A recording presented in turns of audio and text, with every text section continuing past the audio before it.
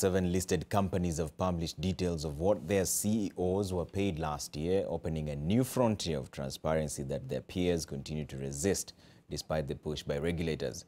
Sanlam Kenya, Nairobi Securities Exchange, Deacons East Africa, KenolKobil, KenGen and Kenya RE make the list of companies that lead the executive pay transparency drive, having announced a mix of flat and higher pay for their chief executives in 2016.